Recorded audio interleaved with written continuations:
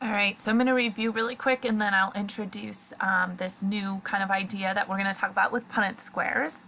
After this, we're going to next week move on to evolution. So I'm just kind of giving you an overview. These are the topics we would have covered if we were in school.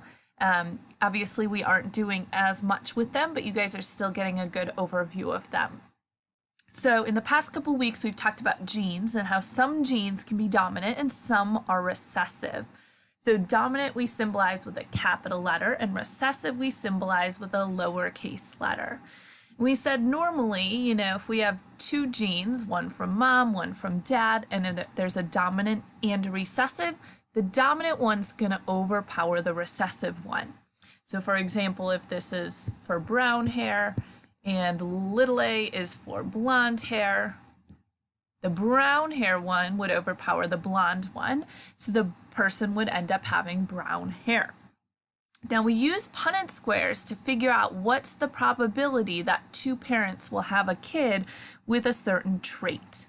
So we can say, what if the mom is big A, and what if the dad is big A, little a, what are the chances that their kid is going to have brown hair or blonde hair, right? And we put one parent across the top and we put one parent across the side and then we fill in the box to see the percentages, right? So in this case, we see that there are two squares with big A, and two squares with big A, little a. Because all of them have a big A, all of the kids are going to have brown hair because even at the bottom here, the big A and little a, the big A overpowers the little a. So in this case, 4 out of 4 kids, 100% of their children would have brown hair. Okay, so that's what we use Punnett squares for. Now, we're going to look today at traits that don't necessarily follow this rule.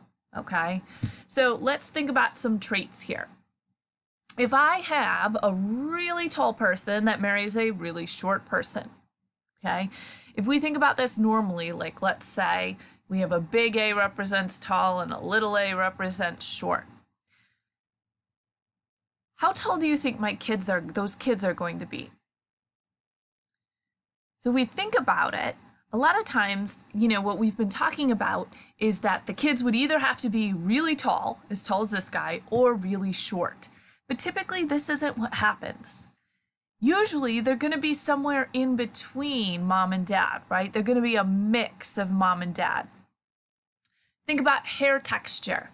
If somebody with straight hair, here's my terrible person, marries somebody with curly hair, what kind of hair is their kid going to have? They might have straight hair, they might have curly hair, but sometimes they might have wavy hair or a little of both, okay?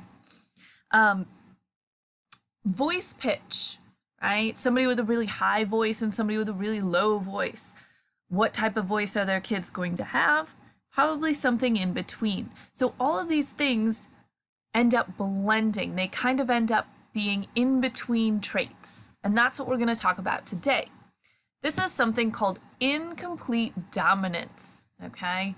This is when one gene is not completely dominant over another gene. So as a result, the genes blend together. We get something that's in between both of those genes.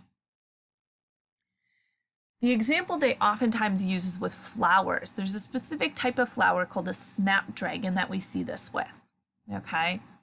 So with these flowers, if we get a red flower, oops, sorry about that. So we have a red flower here. We symbolize it with RR, okay? And we have a white flower. If we cross a red flower and a white flower, we don't get a red flower or a white flower. That's what we would normally expect. We end up getting a pink flower. So they mix together, they blend together. Now take a look at how I use letters here.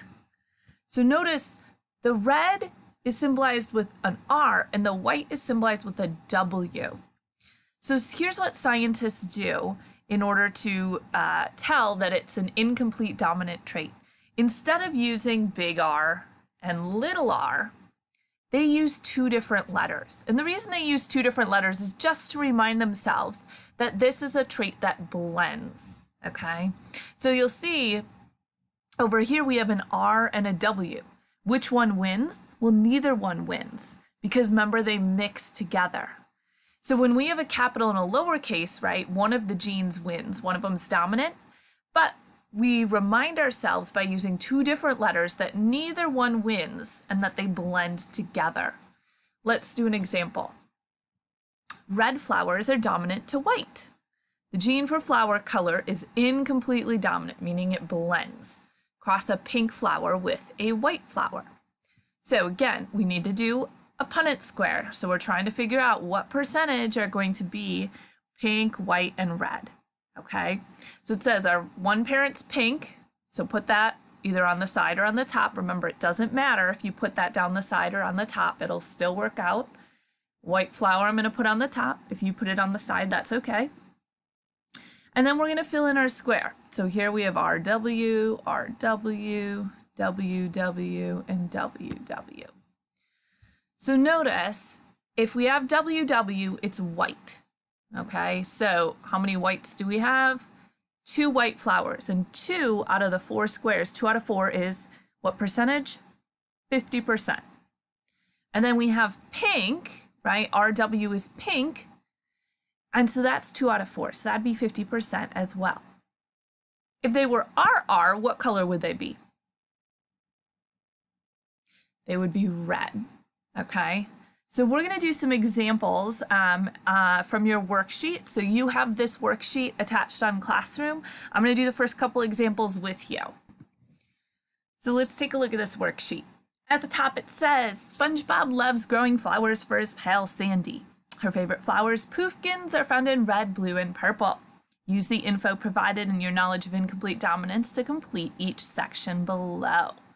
So number 1 here, it says write the correct genotype. Remember, genotype means the letters, right? So like A, B, C, D. For each color, if R represents a red gene and B represents a blue gene. So in order to have a red flower, what letters am I going to have if R is red and B is blue? I'm going to have 2 R's.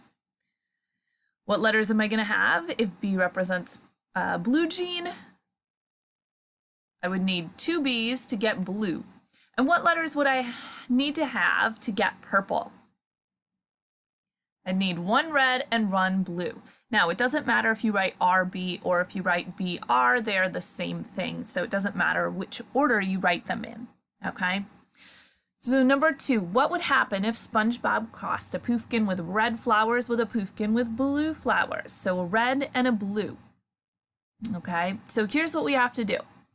We need to figure out, well, what is the red flower? So the red flower is going to be big R, big R.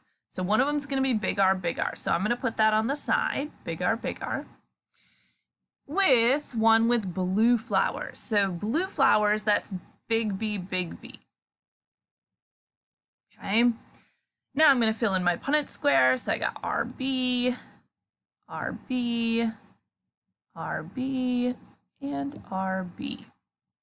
So notice they're all RB. So how many are big R? 0. How many are RB? 4. And how many are big B? 0. So how many would have red flowers? So red is big R. How many are big R? 0, right? How many have purple flowers?